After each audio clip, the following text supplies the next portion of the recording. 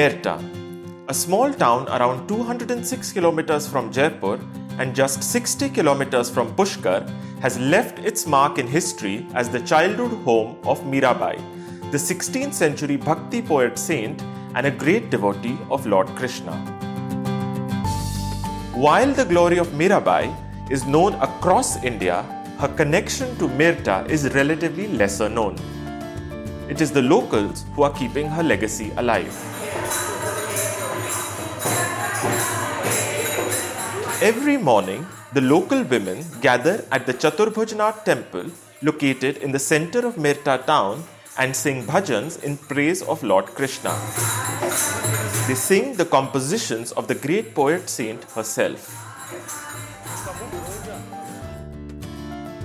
The Chaturbhujnath temple was built by Rao Dudhaji Rathore, Meerabai's grandfather, who also founded the Merta town in the late 15th century.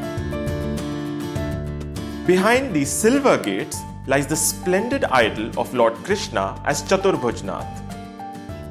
It is said that as per folklore, this idol was found in a field by a cow and consecrated in the temple by Rao Dudhaji.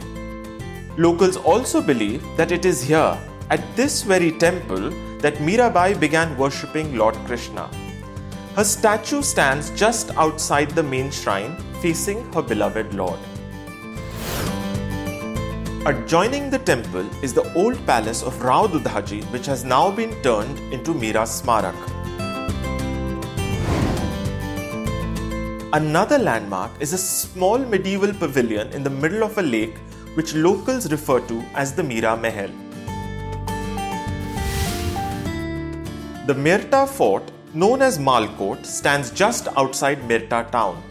It was built by Rao Maldev of Jodhpur when he annexed Merta to the Jodhpur kingdom in 1557.